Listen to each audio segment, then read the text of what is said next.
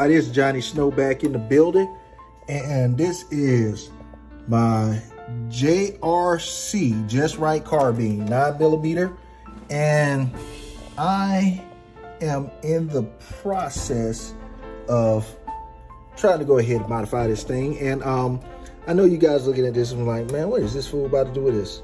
If you stick to the end of this video, I will let you either roast me or congratulate me, because one of the two is going to happen. All right, we're going to try something a little bit different with this. And just so you'll know, this is foam. This is pretty much the same thing as this. I just took it off of another one. I cut it and I made that to where it'll cover up that little piece. And you know, I've tried putting braces on this, it didn't work.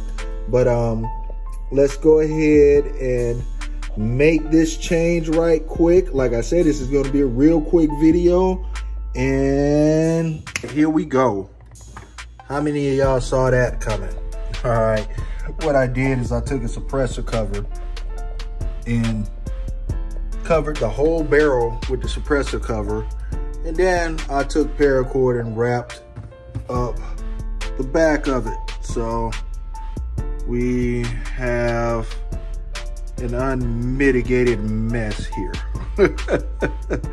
But you know, that's just going to be the sole purpose of this gun, just to be a big mess, really. You know, and this makes it a lot easier to cheek weld it and a lot more comfortable.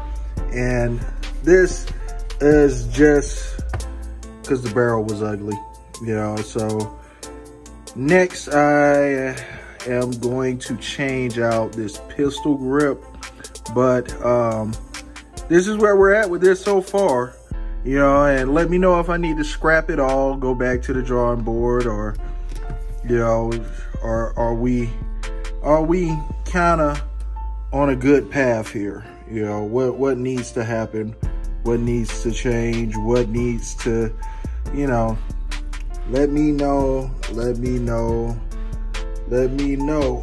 You know, it's, I mean, it doesn't really look that bad to me. I actually kind of dig it, you know, without the brace and being able to cheek weld and all that. I mean, it's something different. So, you know, hit me up in the comments, tell me what you guys think. All right.